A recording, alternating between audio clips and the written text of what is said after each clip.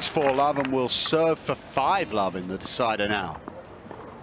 In the blink of an eye, Ostapenko is still complaining. No, I have to. I cannot continue. I need now. I pulled my abdominal. I cannot play. I need to train it now. I need to complain. It's not. Look, I played a match 2 weeks ago. I wasn't allowed to go off court because I was serving. No. What's the rule? The rule is she can call it whenever she wants. But you know she's lying, right? We all know. Like. Goodness me. No, can you call the supervisor as well? Stern words from Tomljanovic. You know she's lying, right? Is what she said. Yeah, he cannot tell her what to do. He cannot tell her what to do. You can also make your own call and your own view on the situation. She can say whatever she wants, but you can still. But are you taking in any consideration that she looked fine for an hour and 30, and now there's an acute injury? I'm not sitting down. So the physio's here. The trainer's on court. Yeah. In the middle of it wasn't a change. I'm still happy to do that. I don't know, I didn't watch the situation. What I know is that I think that if the physio decide that it's a clear situation and she needs to treat it, she can treat it. So you're saying there's no anyone can call even in 30 hours and say, look, I have Again, she's the one that has to make the call. Yeah, I understand that. We are not here. And that's sensitive. Depends on the situation. We need to do off-court treatment? Yes, we need to do off-court. Okay. I go up to the ref and I'm like, look, I have like an injury. She can say, okay, Can we go over? Okay. If she feels that it's something serious, she has to call the physio to make a call. So it's her calling you. No, it's a physio's call. You can go. It's a physio's calling you. Okay, let's go up there. Yes. So off-court medical timeout taking place now for Jelena Ostapenko.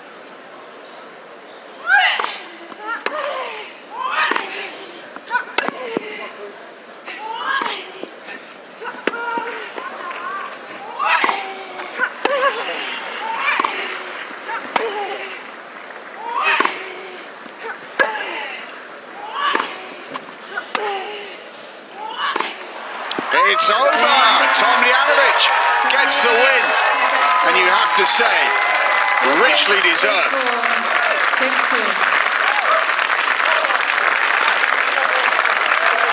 No love lost between these two. Ostapenko is there waiting to shake hands, but Tomljanovic I don't think is interested. I hope you feel better. Yeah? I hope you feel better, yeah. Your behavior is terrible, terrible.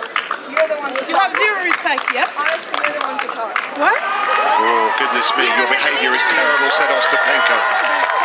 You have zero respect. And Tomljanovic made it clear that she was happy to talk to Ostapenko about what went on later. She can say she was injured. I don't think she was. There was nothing wrong with her the whole match, but then why on 4-0 she calls it?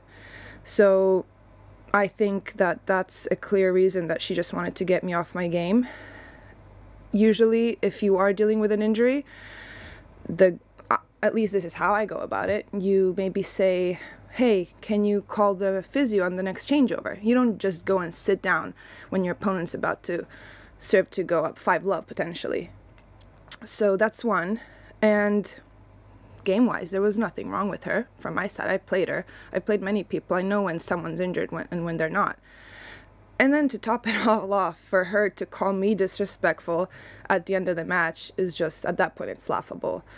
And I think is disgraceful behavior from someone that is, you know, is a slam champion, because kids look at her and what they see that, I'm sorry, that if she was injured, she could have gone about it in a way better way.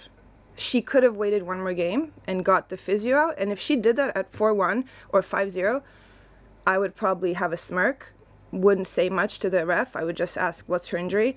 But the fact that she did it at 4-0 when I was about to serve, that's to me, like, that's just disrespectful. It's not what you do, especially at Wimbledon, I mean. First of all, she cannot say anything because she knows zero about my injury.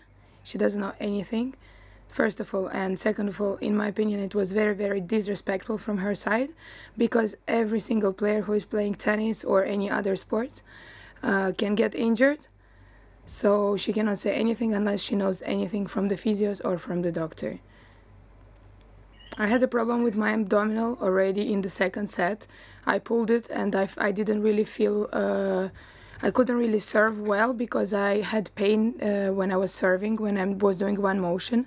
So she cannot say anything unless she knows anything, and she's not me, so she cannot feel the pain. I'm the one who feels the pain. And I really felt I needed the physio and I don't know, the tape or something, any help right at that moment, because I was already dealing with the pain for a long time, but I should have called the physio earlier, I think.